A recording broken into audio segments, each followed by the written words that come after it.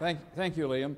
I recognize a few friendly faces that are known here, which always surprises me that people would come back to hear me talk again. And then the rest of you, of course, you don't know, you're in for a little bit of heresy about the helicopter world. If it were a religion, I'd be burning at a stake somewhere.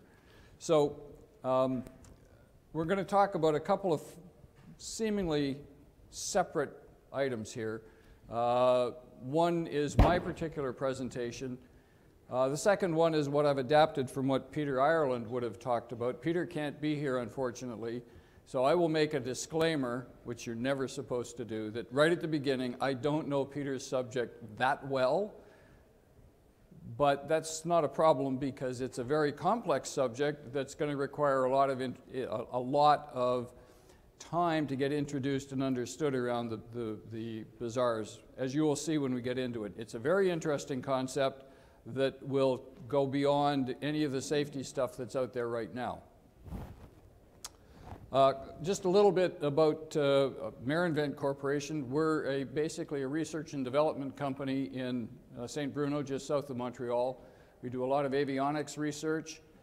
We have a lot of certification experience. I used to work for Transport Canada as a flight test pilot, and I'm now a flight analyst for helicopters.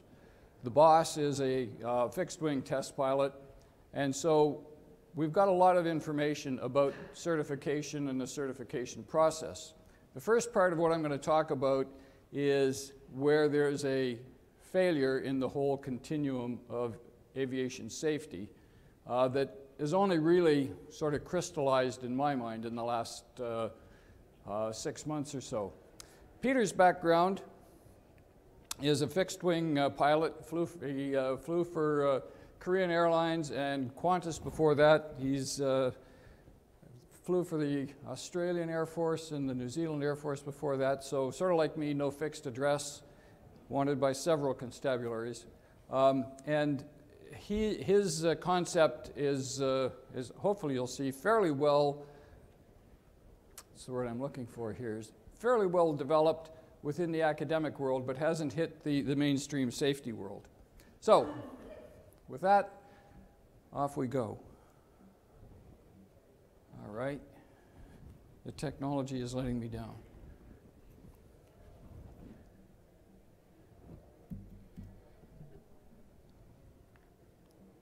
It worked a few minutes ago.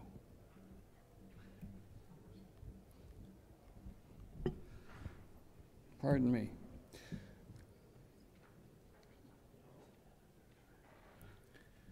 Well, it's resetting.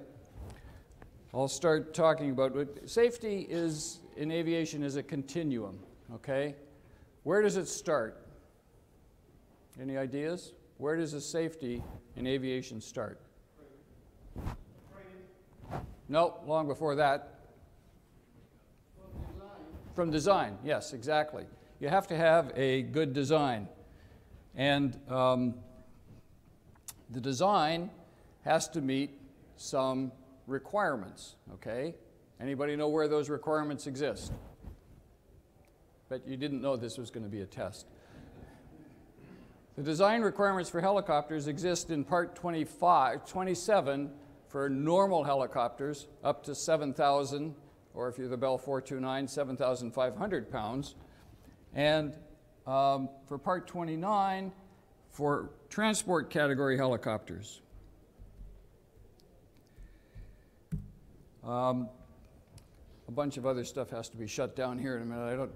Having a little grief. Been a Mac guy for years, and this is the first time it's letting me down. So,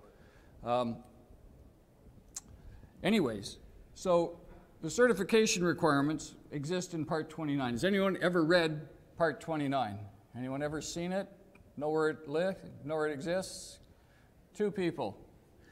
How long did you last trying to read through it?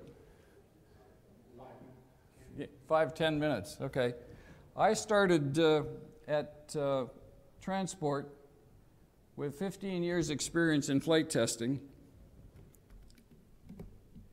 and it took me 2 years. Here we go.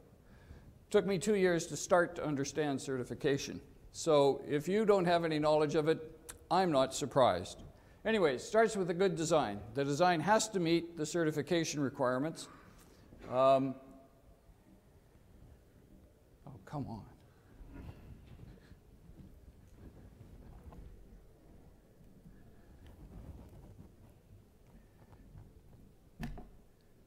This is most embarrassing. Sorry? Yeah, I know, it can't crash. It's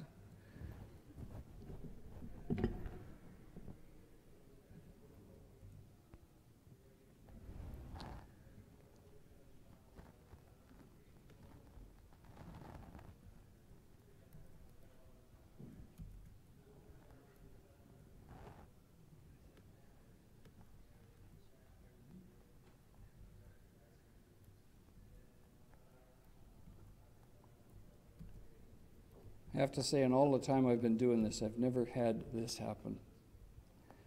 But you would...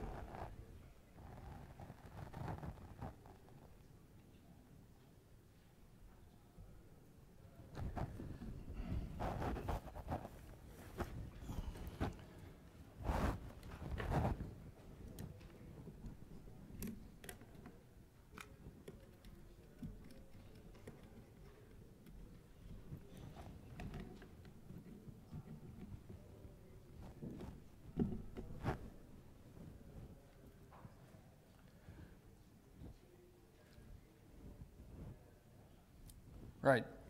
Here we go. Go back to the fallback stuff, the stuff that works, predictability. Anyways, it's not a question of certifying a design. If someone comes up to you and says, here's my airplane, certify it, you can't do that. You have to have a design that can be certified. We'll talk more about that later. So we obtain a type certificate. There are two paragraphs that are very important in all of this, that are very related. Paragraph 1301 and paragraph 1309. 1301 says, and this is one of these, oh, come on, why did you need to say this? If you get right down to the bottom one, each item of installed equipment must function properly when installed. Well, what the hell else did you expect it to do? Right? Well, that's complicated enough because what's underlying that means in all conditions. All conditions of failures, all the rest of it, unless that piece of equipment has failed, it's got to function properly all the time. All the temperature ranges, altitudes, all of that sort of stuff. 1301's sort of a catch-all. Whoever wrote that's pretty smart to do that way back when these things first came out. 1309, a little more complicated. We're not going to go into all of this. I can tell you with some certainty, you can make a career out of this paragraph in the certification basis, okay? The equipment system's installation is required, must be designed and installed to ensure they perform intended function under any foreseeable operating condition. Well, that's what 1301 says, right? Must be designed, and I've taken out a lot of the stuff that's irrelevant here. For Category A aircraft, the occurrence of any failure condition which would prevent the continued safe flight and landing of the rotorcraft is extremely improbable. Well, it doesn't state that in these requirements, but the words extremely improbable have some very definite and tight definitions about what that means, how frequently that can occur. And compliance must be shown by analysis, and where necessary, et cetera, must include possible failure modes of failure, including malfunctions, et cetera. So you get one little paragraph in the FARs, or the Canadian CARs, because we use the same things, that have all of this. So what? What do you do with that? So that one little paragraph has some complications that are just starting. The next part is there's an advisory circular. Now, the advisory circular is written for airliners, fixed-wing airliners, but because it covers everything, everybody uses it. So the advisory circular is 25.1309 with some revision letters after it. And that in turn, indirectly or maybe directly refers to a document from the Society of Automotive Engineers. I mean, who knew? Anybody here ever know that the Society of Automotive Engineers had anything to do with airplanes? Sorry? They're the ones that used to build it. I guess. They've got large cockpit working groups, large aircraft cockpit working groups. They've got all sorts of stuff. So they have a thing called an Aerospace Recommended Practice, 4761, that's 170 pages long. So one paragraph in the requirements goes to a 19-page advisory circular that says you'd better go to this document to try and work out the certification basis. And there's a whole host of things in here. As you can see, these are all pretty much going to give you what can fail. How do you work out what can fail, what the effects are, and so on and so forth. So we have functional hazard assessments, system safety assessments, and this isn't the complete list, by the way. It's absolutely fascinating what's in there. Do you think any of these pieces of work are going to win the Nobel Prize for Literature? Not likely. They're very, very boring bits of work, but essential, okay? So this is how, as you go through the certification of an aircraft, either transport, in this case, a transport category helicopter, you have to go through all of this from the manufacturer's point of view and put this all in front of the certification authorities, airworthiness people, okay? Now, you probably have not had any interface with the certification airworthiness people for most people. You're operators. You go out and you operate aircraft and you do all of that. But in most of the certification authorities, there's an airworthiness section that does the initial certification of aircraft. They have flight test engineers, they have test pilots, they have avionics people, they have systems people, they have cabin safety people. Okay, all sorts of different specialists who go in to say, this is what you need to certify an aircraft, and we make sure that you meet all the requirements. This, by the way, is a typical fault tree. It's an eye test, particularly for those in the front of the room. You should be able to read all of that. But that goes through and says, here's all of the things that can fail, that all of these things must combine as you work your way up to say, here's what the failure is, and here's what we expect the pilots to do, or here's the way we mitigate this failure is not ever going to have an effect because we have a redundant system or whatever. It's complicated, very boring reading. It takes lots and lots of detailed knowledge of the systems to look through it. And you need to know the interrelationship between the systems, okay? So the hydraulics guys will do a failure, one of the failure analysis, and they'll come up and say, here it is. And the electrical people will do one and say, here it is. But guess what? Not many people look at the interrelationship between the hydraulics and the electrics.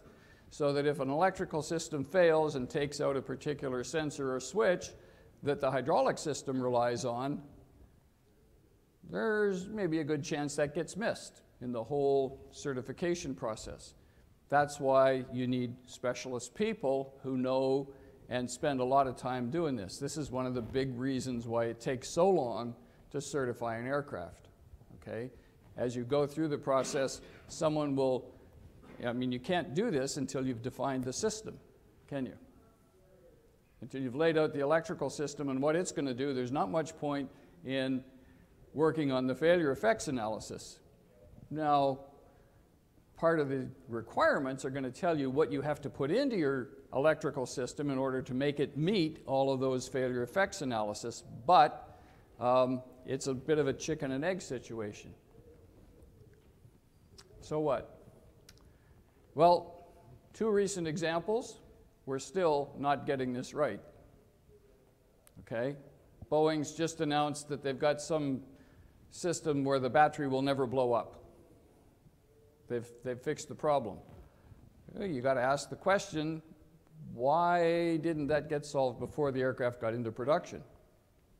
So Air France 447, no one seemed to be paying attention to the possibility of pitot probes completely icing up, or the fact that the system, the autopilot system, when it sensed the airspeed was below 80 knots, said, we must be on the ground.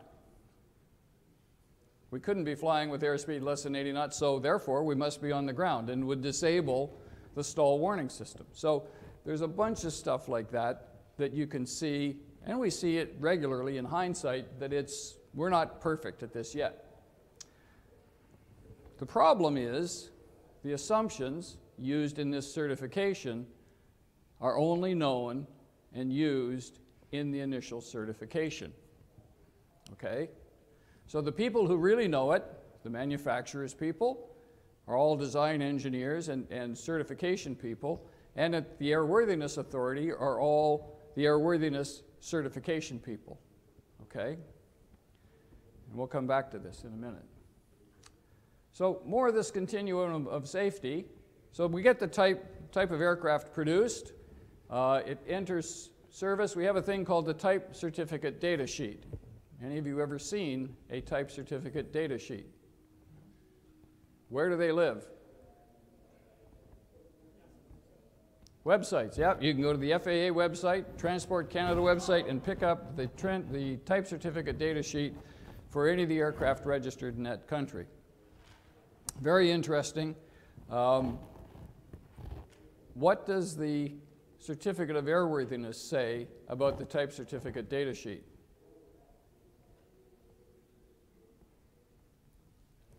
I would have thought you'd all have it memorized.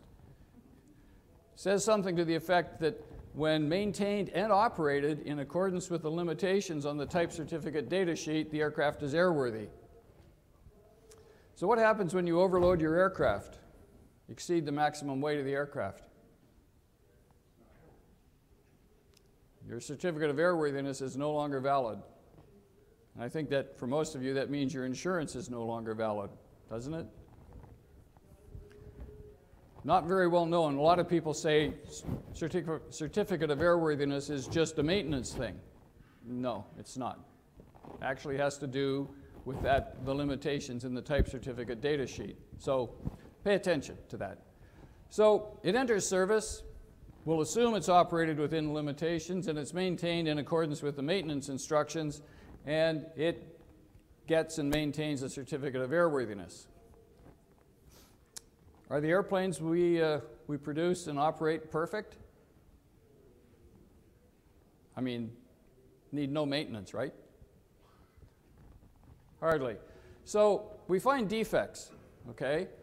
And we may modify the type design either with an STC or going back to the manufacturer, and they come up with an airworthiness directive that says, you better fix this, here's a problem, okay? And with that, airworthiness is assured. Or is it? We hope it is. We have service difficulties. We get in-service difficulties. Depending on the country and the operation, you'll write up a service difficulty report. Certainly all the people in Canada do in commercial operations, am I right? Not everyone in the United States in commercial operations has to write up service difficulty reports. So them being the major operators of aircraft, we have a problem. Not everything that's gone wrong gets reported, okay? And not all countries are in the service difficulty reporting system. Anybody know which countries are involved for the Canadian type of system? Anybody know? Canada, obviously. United States. UK and Australia, I believe, are the only ones that are directly involved in this, okay? So, if you're a aircraft manufacturer in, we'll use Dilbert's, Elbonia, and you're a part of the service difficulty reports, how do you know what's going wrong with your aircraft? tech rep. Does everybody have a tech rep? No. Small operators won't. So we've got a real problem trying to gather the data on what's going on with the aircraft. So a fair statement is not all the problems will be found or noted, particularly by some manufacturers who live outside of Canada, the United States, England, and Australia. For example, in the US, in Part 91 operations, if you have an engine failure and you land your aircraft safely without any damage to the aircraft or injuries, you don't need to report the engine failures. I remember telling this to a very senior FAA man one day, and he said, "Oh, no, they're all reported." And the man standing next to him, also FAA, coughed quietly and said, "No, sir, they're not all reported." So we have a great deal of lack of knowledge about what's really going on, even within some of the authorities about all of this. So we're coming to the hidden flaw with the system. We have a certification airworthiness authority that may know all the assumptions made to meet the airworthiness requirements of paragraph 1309. I say may because sometimes there's assumptions made that don't get passed on to the authority. Should know the failures and the causes and the effects. However, once an aircraft enters service, problems with that aircraft switch over to a different section, the continuing airworthiness section. In most authorities, it's separate from the initial certification people, and they don't know the assumptions used in certification. In fact, in most authorities, they don't know the process of how an aircraft gets certified. That's not part of their training. They're there to take care of maintenance issues, and as far as their bosses are concerned, that's what all they really need to know. So they have no way of knowing the seriousness of failures unless someone points it out to them. Okay? So, are you starting to see a problem here? So I've got two examples of this. And believe the intention of these two examples is not to point fingers of blame at anybody, okay? I've just found out some information about the S92 that might have modified what I had to say, but that's not going to change the big picture of what I'm going to show you here. So the Bell 212, are any of you familiar with this accident? Bell 212, total electrical failure in the Seychelles. It was a positioning flight. The aircraft had been flown in on another airplane, put together, had done a check flight. It's 3 o'clock in the morning, I think. So, wow, fly at 3 in the morning. They were going to reposition the helicopter to start doing tourist flights. There was a thunderstorm nearby, and several minutes after takeoff, the aircraft crashed into the water, and seven people died, I think, something like that. A fair number of people. Very strange symptoms here. No caution or warning lights were lit in the aircraft. If you've been around aircraft accidents, you know that they can tell if a caution light's lit because it's melted into the plastic, whatever. None of them were lit. Only the eyebrow lights on the aircraft were on. They were just underneath the glare shield. Those were the only lights in the aircraft cockpit that were on. One engine had failed. Now that engine failing should have lit up a bunch of lights. The fact that the rotor RPM was down at 75% should have lit up a bunch of other lights. None of them were lit. Que pasa? So, Bell 212 has two very large electrical DC generators, and the normal load in the aircraft is very low. It's difficult to get the two generators to put out the same amount of electrical power, paralleling the generators it's called. It's a difficult process. So people spend a lot of time with adjustment screwdrivers making changes to do all of that. However, when you look through the maintenance requirements, there is no requirement, as with most aircraft, to check that the electrical components in the generator control unit meet their original design specs i.e. for resistors, that they have the same resistance, and capacitors have the same capacitance as when it was new. Very surprising. It's sort of like circuit breakers. Anybody here aircraft maintenance? Okay. Is there a requirement to make sure that the circuit breakers function properly when you do repeated maintenance on the aircraft? How many of you have dropped the circuit breaker panel and noticed corrosion on the circuit breakers? How many of you have tried to pull circuit breakers and they won't pull? So you get the famous radio failed to protect, radio blew up in order to protect the circuit breaker. Okay? Really surprised at that. There's no requirement in the maintenance thing to make sure circuit breakers work properly, even though they're put in there as part of the failure effects analysis to make sure that things all work. So here's this generator control unit. It's 25 years old. How close to the original design specs do you think the circuit breaker, or sorry, the capacitors and resistors are? Now remember, it's near a thunderstorm, so what's the humidity going to be like? You think that affects those electrical components? Probably. So now here's the kicker. That serial number airframe had a total electrical failure a year earlier, again near a thunderstorm.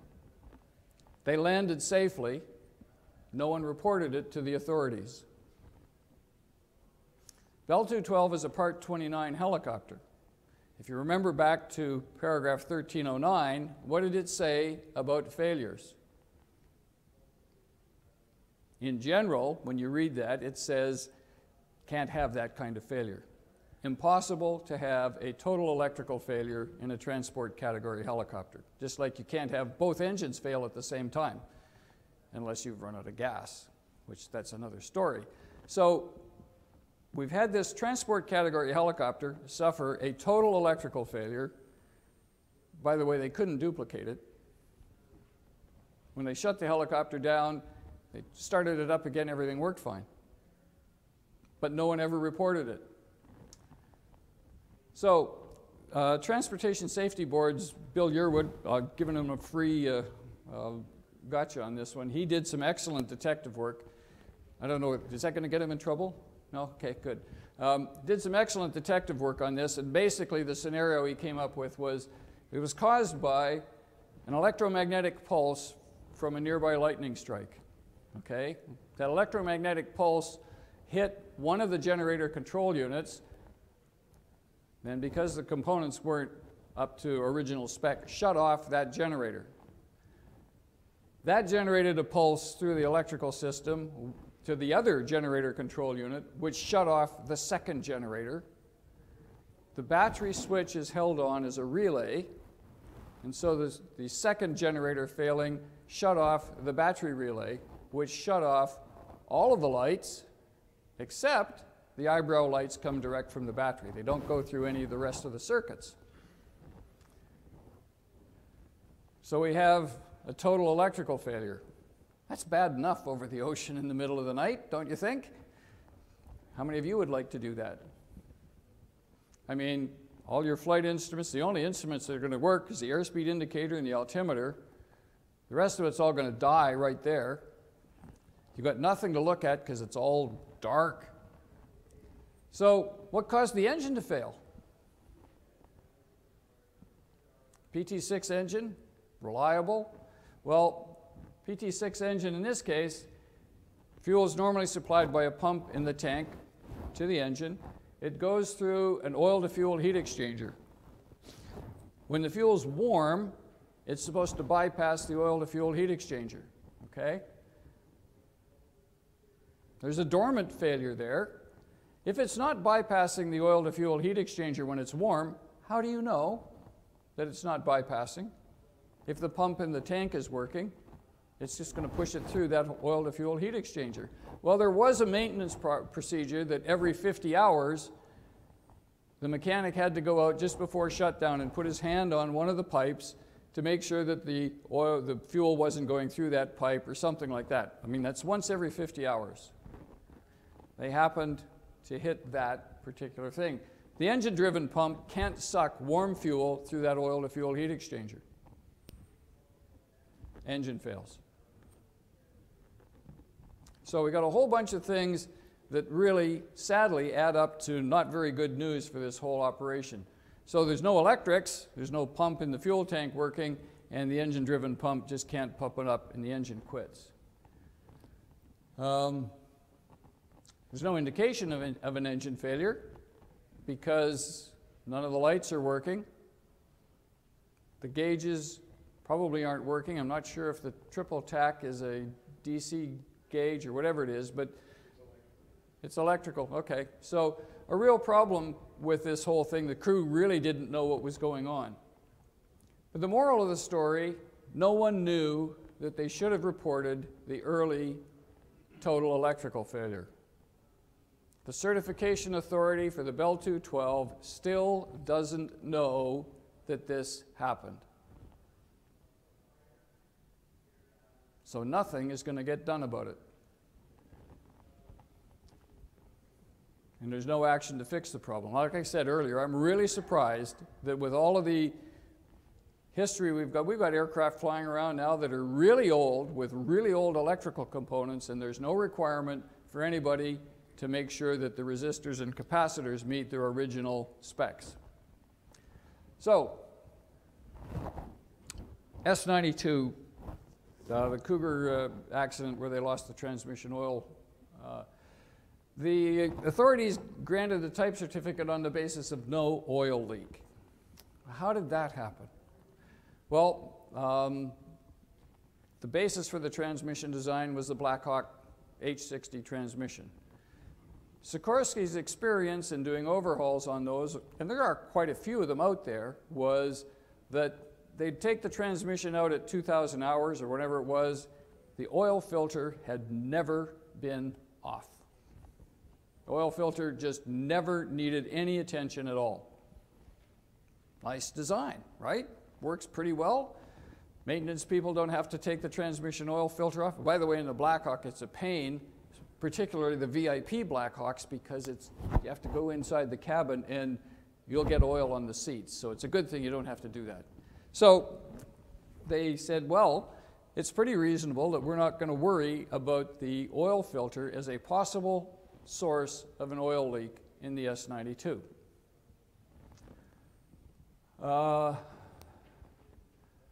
So all of this happens. Never a maintenance issue. S92 design, they improved the oil filter. They made some changes. They improved the oil filter from 30 microns or whatever it was to 3 microns. That's got to be a good thing, right? Why isn't it a good thing? Right?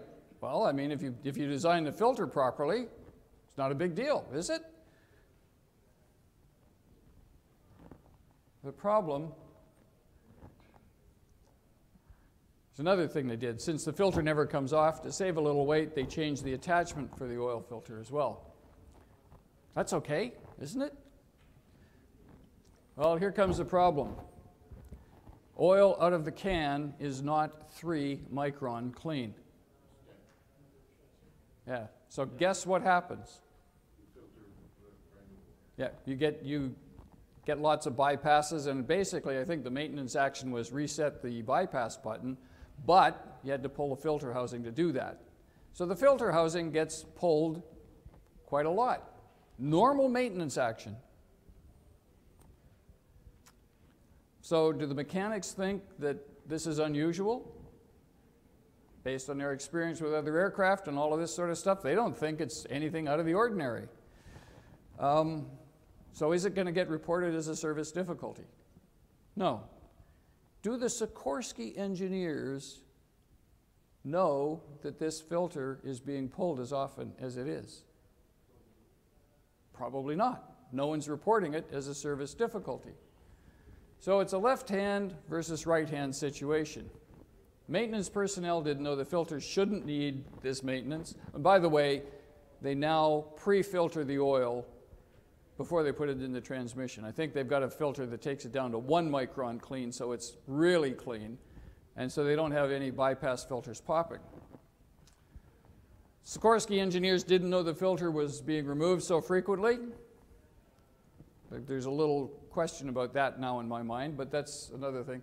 So at least 10 times on that particular airframe that filter had been off, that they never expected it to be changed. It gets worse. There had been 2 incidents of oil filters coming off and losing all the oil. Both cases, the aircraft landed safely, okay? There was didn't seem to be any particular concern within the continuing airworthiness sections of any of the operators of the S-92 at the government authority level that this was a problem. Why not? They did not know that this assumption that the transmission oil filter could fail was in the certification basis. There was nothing to say, hey, transmission oil filter fails, serious problem. None of that. So it's not unreasonable that the government authority didn't do anything when they knew of these 2 particular cases. So continuing airworthiness didn't know that it was a critical item and that it was used for the justification of no 30-minute run-dry capability because, as Sikorsky had correctly demonstrated, there was no way to have all the oil get out of the transmission except for this. They'd worked out all of the other things to say, start to lose oil through the oil cooling system, we shut it off. We've got that covered. But this wasn't covered because it had never been a problem before. So, we got a real problem matching operational experience with certification assumptions all over the world. We need a way to match that certification analysis with real-world experience. It's all data, folks. There's got to be a way to put this together in a good database to say, here's the assumptions we made, here's all of the things we think that should fail and at the rates they should fail, and then get the operators to come back and report what's going on. The beginning of this lecture, I started with, this is the next steps in safety for helicopters. This step is not going to be an easy or quick step to be made, but it should be made. Someone should start pushing this to say this is the sort of thing we need to make sure that we close this loop on the continuum of safety in certification. We also need a lot more things to be reported. This is going to mean things like everybody that has to change oil filters or do anything with oil filters on all helicopters, as an example, is going to have to start reporting that so that people will know and understand at the manufacturer's end and hopefully also at the government end what's going on. At the risk of upsetting some manufacturers here, in a perfect world, they would be doing that. In a perfect world. But in a perfect world, we probably wouldn't need helicopters either. So we have a several-part process to this. In a perfect world, we wouldn't need a government certification agency to make sure that the aircraft that are produced meet the requirements. But we're not in a perfect world. So not only should the manufacturers be working on this, but so should the authorities, the civil authorities, in order to make sure that we capture all of this. So, for example, all engine failures should be caught. As I said, we do have service difficulties reports, but not all manufacturers or countries are involved. Okay? We need a way to monitor that. As I said, it's all data. Someone could make a program to monitor it. I'd like to say that would be the end of all of our problems, but I'm sure, as you know from looking at accidents, What percentage do we think are caused by technical error, technical or malfunctions of equipment? 5? Probably 20%. Maybe you could go back there. But a huge percentage are caused by human error. And we have no way to capture all of those in a centralized location. Okay? Some countries do better at it than others, but not everyone does it. I was visiting a country. Pilots there told me about a particular handling problem in a helicopter, which they reported to their authorities, who then reported it to the manufacturer, and the response was, "We've never seen that, we don't believe you, go away." And it wasn't until 3 years later, when another country's operator had the same problem with the helicopter, that they finally paid attention. So we've got no way to track the technical ones, and we even have even less of a way to track the human errors that come up. So what do we need here? Who wants to stand up and say, "I screwed up"? How many here are willing to do that? If you're a pilot and you did something wrong.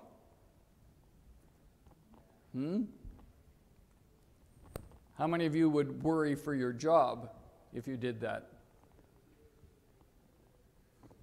I think it's quite natural that not many people are going to stand up and say, "Hey, I screwed up," unless you've got a really good environment.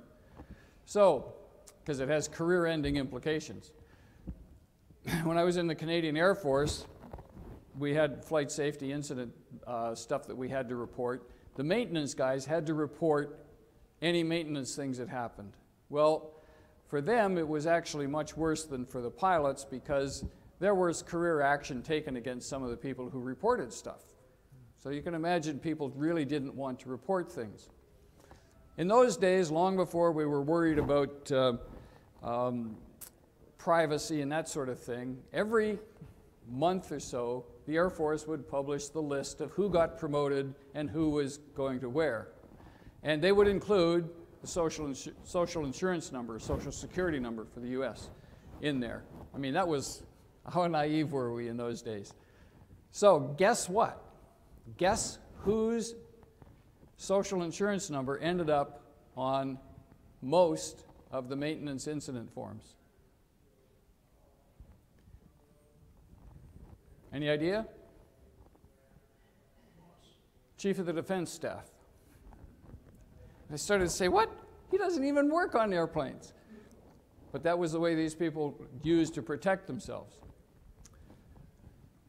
So we need a way to capture those human error problems. NASA has the ASRS, Aviation Safety Reporting System.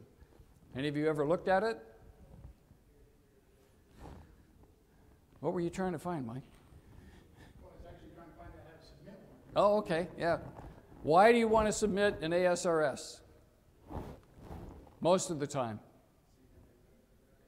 Yeah. You report, in the United States, if you've had something where you've violated airspace inadvertently, for example, if you submit an ASRS, that's your get out of jail free card. The FAA won't come after you. So when you look through there, there's very few helicopter incidents in there, simply because we don't seem to have a problem with violating airspace. But there's other incidences in there that are quite interesting. What they do is they de-identify the event. So you could go back and do a search. You can't ever say, oh, that must have happened here. So the people who submit it are protected. We need something similar. The question is, who is going to do it? Where is that going to reside? Okay? I think that's a challenge to the International Helicopter Safety Team. We need a system like that set up, run by someone that we can report all of this stuff to, because as we know, for every accident, we've got 10 incidents or more, but we've got no way of capturing that and disseminating it to the rest of the world. Another problem for helicopters on SMS is data. SMS is a data-driven system, okay? Our problem is, as we've seen from service difficulty reports and human things, is we have very little data to go on. We probably have 1% of the data that the fixed-wing airline world has. Okay, I heard the number earlier this morning, 8 million flight hours in commercial helicopters around the world last year. Any idea how much the fixed-wing airline world generates? Well, I did a quick look this morning. One large airline does 880 departures from Atlanta every day. They've got 700 aircraft. They're going to fly at least 2,000 hours per aircraft per year, or not earning their money. So that's 1,400,000 hours in one airline alone. I did a quick look at the top 10, I think. They had 8, it was some huge number, way beyond what we have.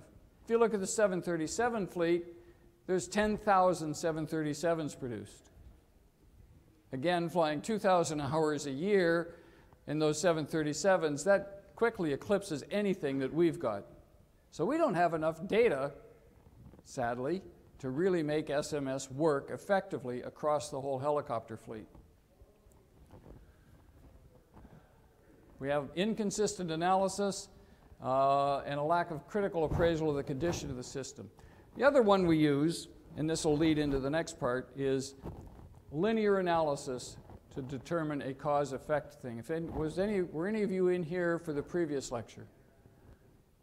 Fernando did a wonderful job leading into this, and we didn't talk before.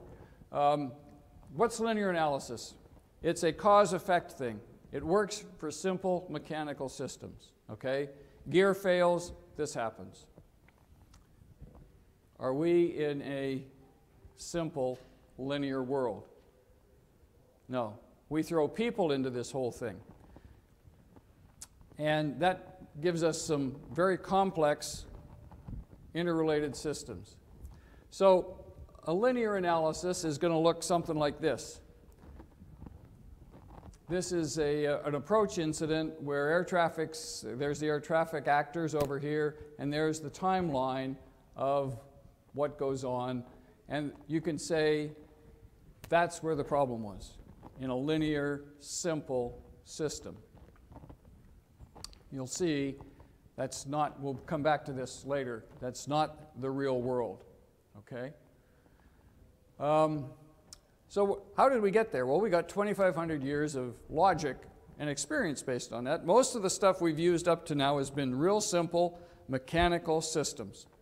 I mean, when you think about it, computers only came into aircraft when? 25 years ago? When we really started to get involved with using computers, and systems have become increasingly more complex since then.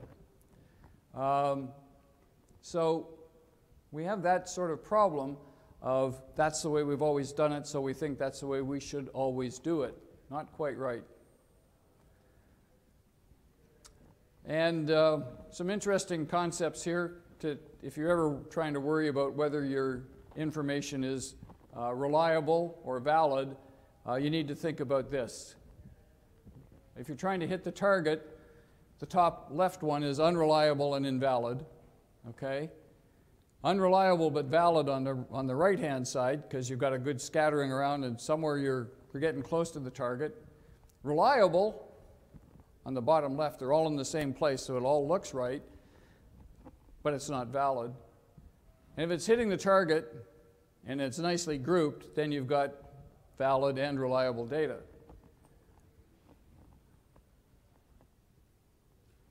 So today's lesson in Zen, okay? This is one of these things that took a while for me to try and understand. The very things that make us successful are the things that are going to cause us to fail.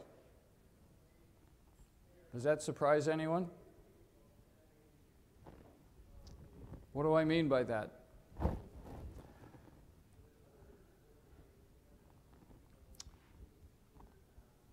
right. We all break rules all the time. Again, this morning you heard something about 200 rules had to be broken before there was even a significant issue. How many of you can drive anywhere and absolutely always obey every traffic rule?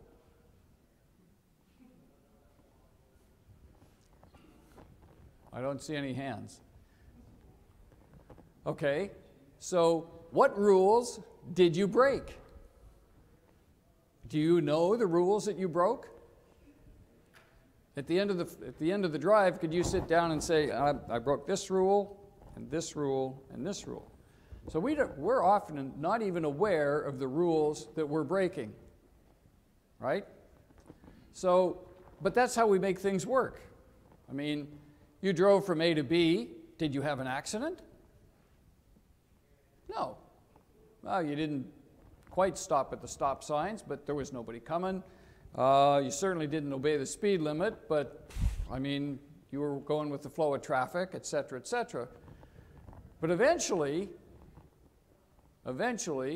one of those will catch you, or something like that will catch you. How many of you have had a traffic accident? Yeah, all right. What caused the traffic accident? The other driver, okay, right. Now, the other driver broke at least one rule, didn't they? Okay?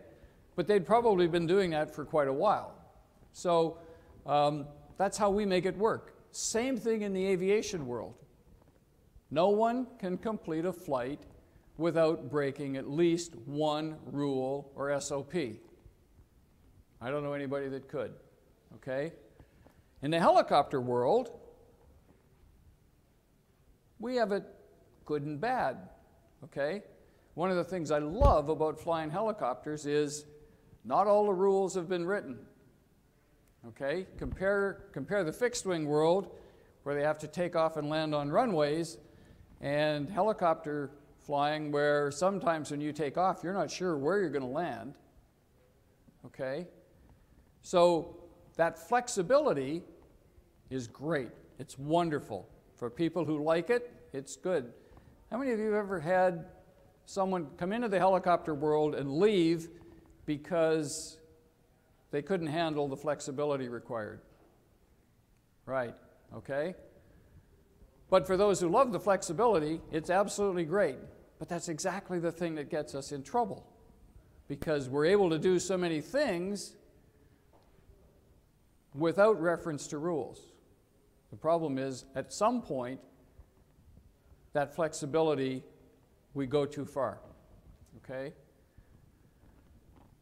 This is typical signal information from a whole bunch of different sensors. I'd like to have you believe that's also what people are like. How many of you feel 100% today, right now, as you sit here?